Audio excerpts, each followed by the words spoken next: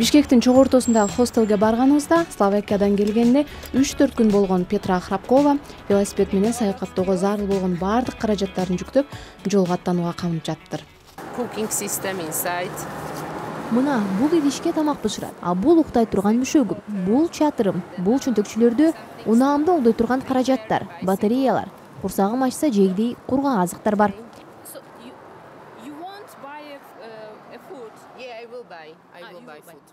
Жарым сааттан ашуун даярдык көргөндөн кийин Петра бүгүн сапарга жалгыз чыкты. Бишкектен тапкан австралиялык досу Тай ооруп калган экен. Жалгыз болсо да көчөдөгү машиненин көптүгүнө карабай ылдамдыкты азайткан жок.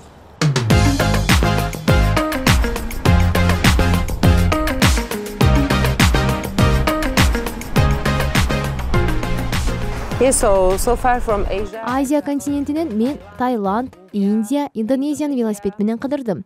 Билбейм эмнегедир мен өзүмдү бардык өлкөдө коопсуз сезем. Көп чочулабаймын.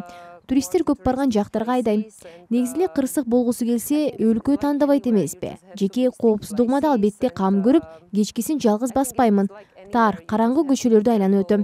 Кийген кийимме деле көп асылышпайт. Бирок барган өлкөдөгү аялдардын кийимин карап, эгер алардын басымдуусу денесин жаап жүрсө, мен да жабак кийинем.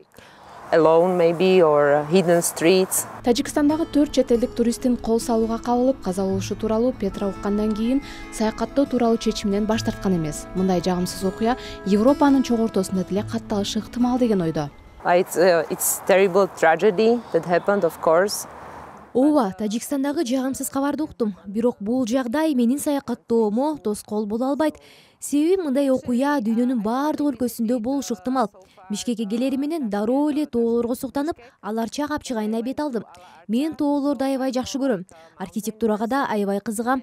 Бишкектеги парктар, андагы кооз гүлдөр, ар түрдүү айкелдер, фонтандар жакты. Ошондой эле Ош базарын аябай жактырдым. Менин тынчымды алган нерсе кайсы өлкөдө жүрбөйүн машине жана мотоцикл айдагандар. Алар кээде бир топ апурталдуу жагдайларды жаратат. Менин медициналык, туристтик камсыздандыруум бар. Саламаттыгыма болушунча кам көрүүдөмүн. Болгон дары-дармегим жанымда. Эмдөөлөрдүн баарынан өткөм.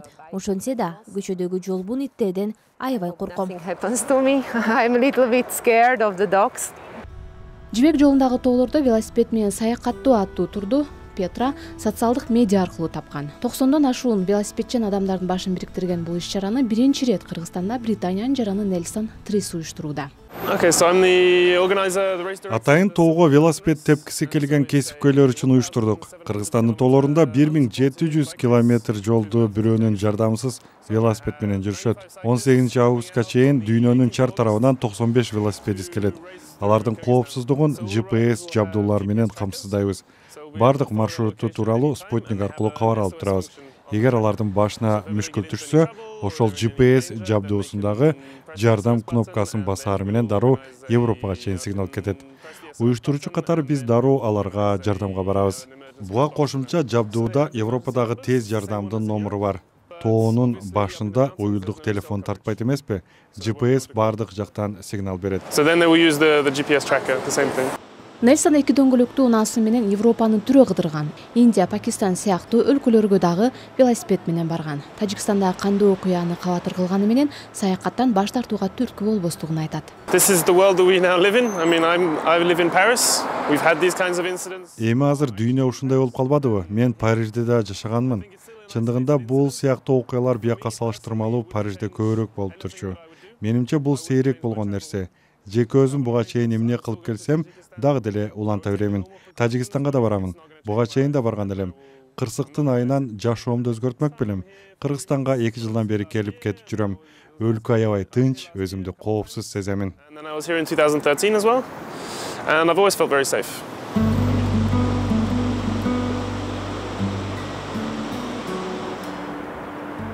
Ал арада азыркы тапта Кыргызстанда жөө баскан туристтер да көбөйдү. Алардын айрымдары 20 кишилик чоң машинелер менен Борбор Азияны түрө кыдырышып, такыр жерге чатыр тигип жашап, саякаттоонун эң арзан жолун тандашууда. Аларча мамлекеттик коргунан ушундай жөө жүргөн Жаңы Зеландиялык 65 жаштагы Сьюзен Кемплге жолуктук. Probably for about 4 months. We decided we wanted this. Биздин саякат балким 4 айга чейин созулушу ыктымал. Кичинекей кезимен эле ушул аймакты кыдырганды кыялданчумун. Жолдошум интернеттен турларды издеп олтуруп эң арзаны дал ушул 5 стан өлкөсүн кыдырчу чоң машинени тапты. Эгерде өз алдыңча саякаттасаң, өтө кымбатка айланып калат. Дээрлик мүмкүн эмес. Буга кошумча туристтик инфраструктурасы жакшы өнүгүү элек өлкөлөргө баргыбыз келди. Себеби бул жакта жаратылыш таза, баалар арзан, массалык туризм жок.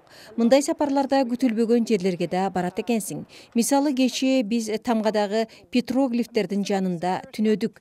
Коопсуздук жактан таптакыр камсанаган жокмун. Себеби биз түшкөн чоң машиненин айне кешиктери кокус бирөө кол салса дароо бекит экен. Кыргызстан Жаңы Зеландияга жаратылышы менен окшошуп кетет.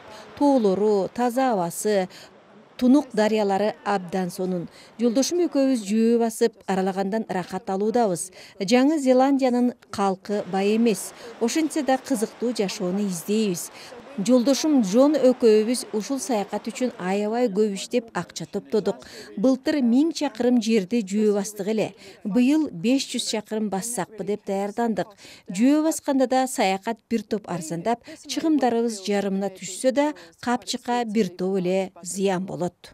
For us, it's quite expensive, even though it's half camping and half budget hotels. Петра Нельсон Сузейн Кыргызстандын арзан тамак ашына, күлүмсүрөгөн меймандос элине, кооз жаратылышына кызыгышканын, жаңы таасирлер үчүн дагы кайтып келишерин бир ооздон айтышты.